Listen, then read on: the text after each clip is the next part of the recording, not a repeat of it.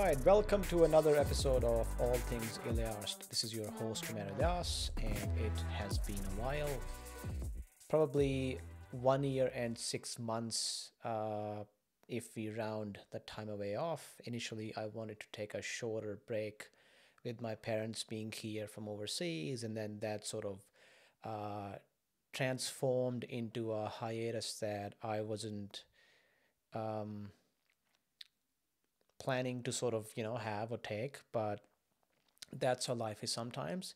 And on the public demand of my 135 YouTube subscribers, I am back to provide continuous, maybe not as frequent entertainment. And yeah, it's good to be back.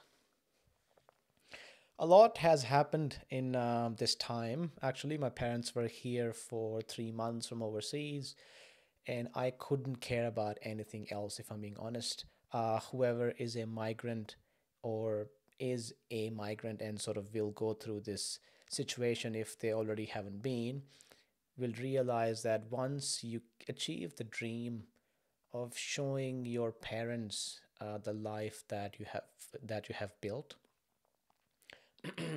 excuse me. Yes, so the migrants will probably they can attest to that feeling. It's hard to sort of like explain and express what exactly it is, but that elation, that happiness is unmatched. To be able to show your parents the life that you've built and for them to be very happy about it and very receptive of it. My parents loved it here. Went to Sydney for a bit.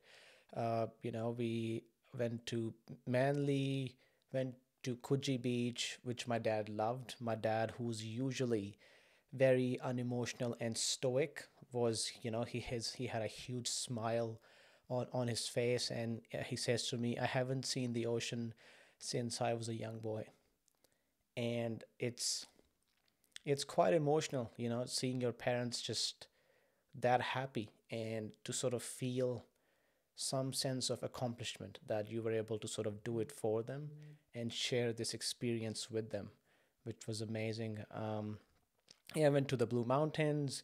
I try to sort of do it in a way that since they're older, they can't really sort of like physically exert as much.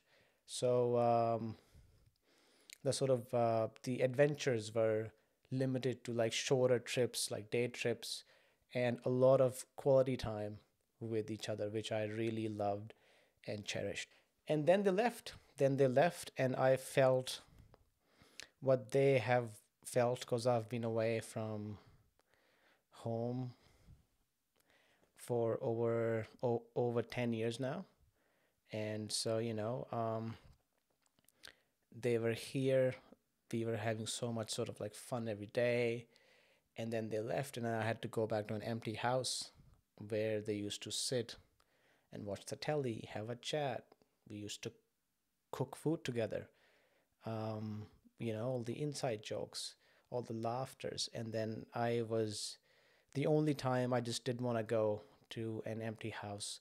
And then in perspective, you sort of understand what they've sort of been through with me being away, because I go to their house every year or 2 years, eat their food, hang out with them, and then I up and leave. So they did exactly that.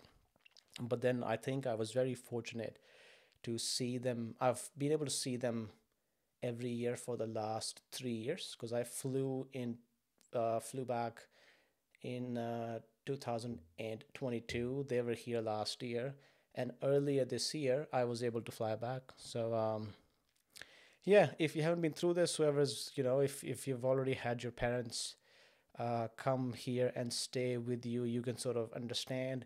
For those you haven't, I hope that you do, because it's the best feeling ever. And then you can also attest to how much happy and satisfied you sort of feel on the inside.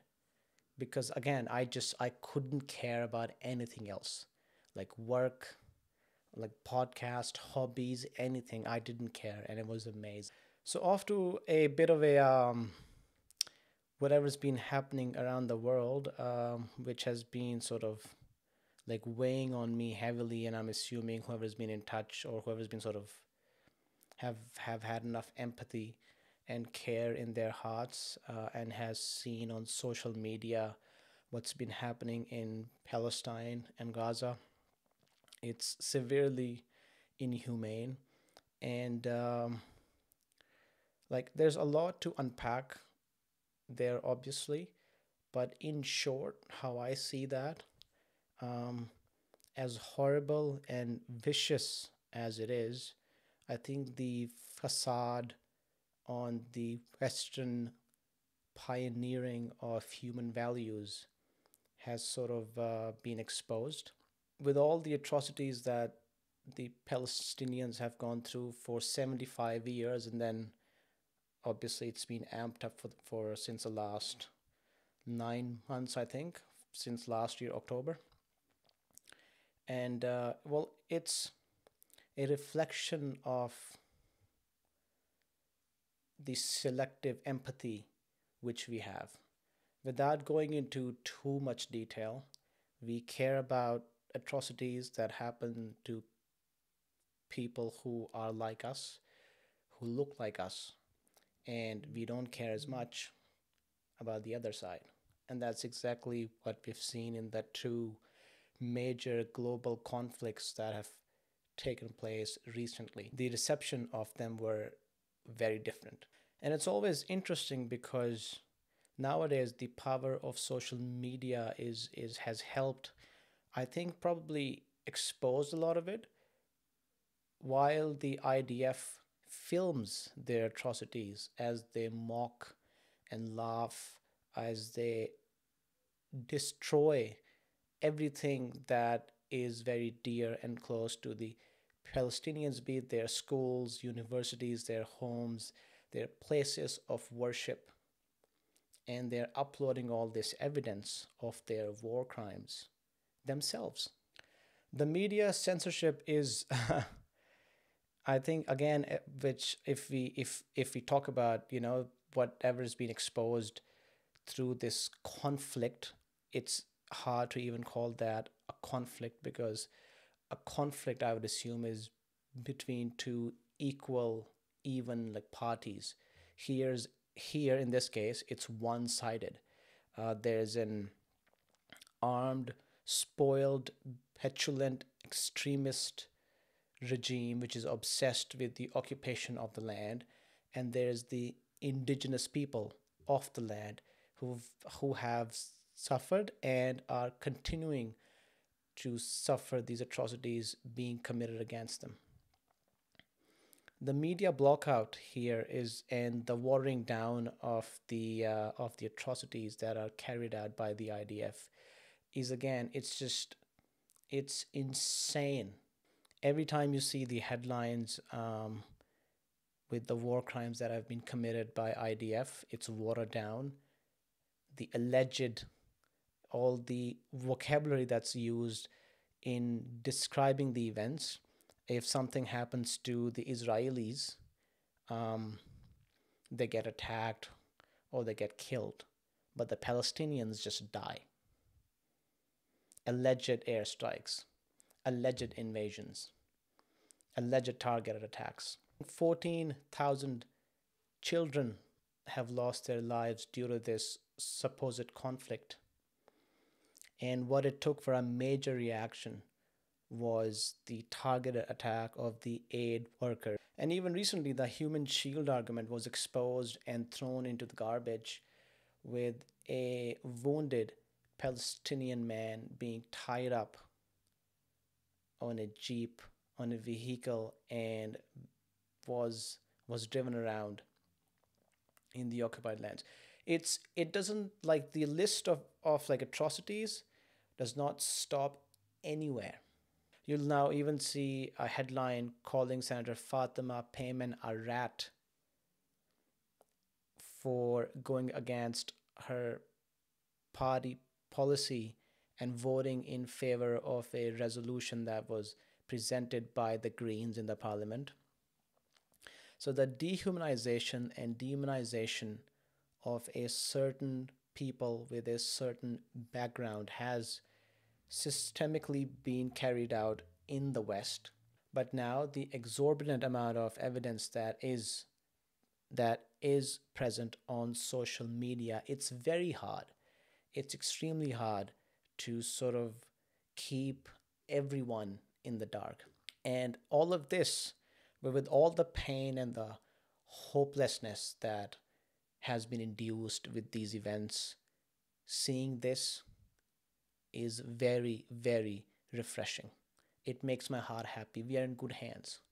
A grandma in Wagga Wagga might be influenced by the demonizing media agenda, but their grandkids will reach a point where they'll have access to these tools like social media, in which they'll use their own eyes and they will think independently about what exactly is happening and who is in the right and who is an apartheid, colonizing, occupying POS. My parents were here and they loved their time here in Australia and they were very happy.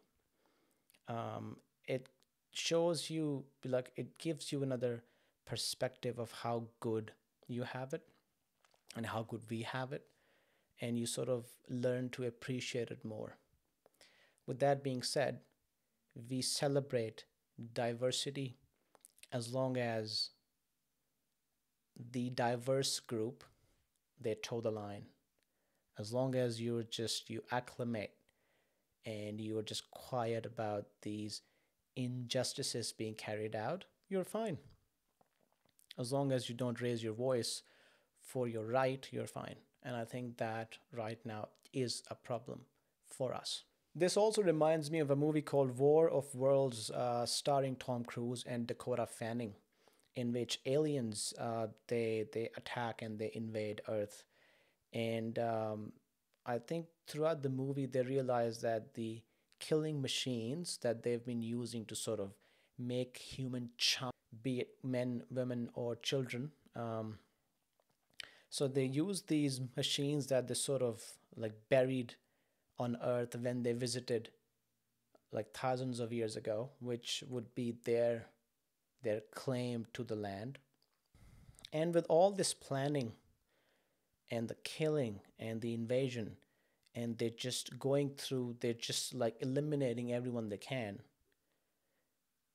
with this right to the land, obviously, because they were here, they were here first.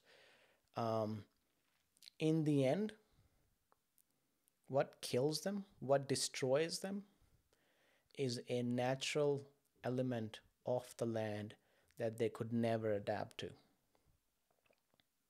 and that was water. And I've been thinking about that movie a lot, because you can have an invading species trying to claim a right to a land, but nature always has a right and has got the aptitude to balance itself and to sort of distinguish the indigenous population versus the space aliens. I'll share another jewel with you that came back to me recently, which was so in Pakistan, when you go to a barber is like a pillar of community. A barber can be a cook. A barber, obviously, they would give you a haircut. They would trim your beard. They would circumcise your kid. And additionally, they would also shave your armpits. So I go to this barber that was the shop was in my neighborhood that I grew up in, and I go ask for a soldier cut. Now, a soldier cut is your hairstyle when you've got it very short on the sides and short on the top, easy maintenance. And I would always do it because my mom would sort of emotionally, be like, "Well, you're my good son, go get a haircut, get your haircut short." And I was probably like 11 or 12, maybe 13. So I'm at that phase where I'm in my head, I think I'm grown. So everything I do, I react as per my perception of how a grown man will react. So I go to this barber and I sit in the chair. I have a chat with him. He asks me what I'm after, and I say I'm after a soldier cut. And he goes, "Hang on, I'll be with you in a sec." And in the shop, now it's hot. So the door to the shop is open. And he's got pedestal fans in the corner. I think there's one at the entrance, and there's another one sort of right behind where I'm at. And as he walks away, a guy comes in and they're having a chat, and I'm just looking at myself in the mirror because why not? I'm handsome. I might have acne on my face, but who cares? And then I sort of look to the side, and the guy's got his arm up and he's getting his armpit shaved. But I don't want to look too long because I'm a grown man, right? I'm at that age where I'm too cool for anything. So I look away, I'm like, this is usual business. Who cares?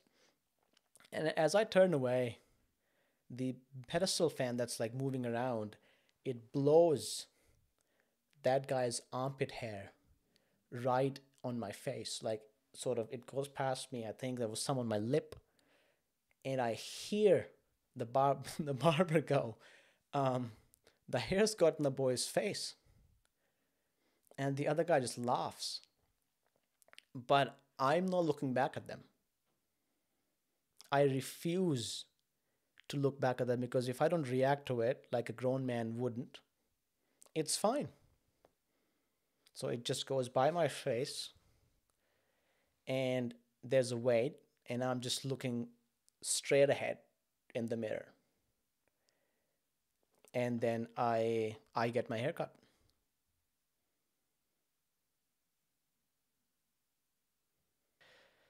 So I guess the moral of the story is that shave your armpits at home, guy. Shave your armpits at home. I do plan to keep these episodes a bit short, so I'll leave you with another jewel on a lighter note. In your life, you'll go through really good times, and then you'll go through really hard times. When you go through really hard times, your urge in your brain and your heart sometimes will be to fight and rise above whatever's happening, whatever's been holding you back and has been sort of like plaguing your progress. But when the going gets tough, sometimes I give up. Thank you for watching this episode of All Things Ilyast. I'll see you in the next one. Be good, be clean. Always use a bidet in the toilet, and don't dry wipe because that's not good. Wash your hands properly. Bathe yourself every day. Shave your armpit hair at home, and yeah, and like floss your teeth or something. I don't know, like whatever. Focus on your hygiene, dude. Cool, awesome. See ya.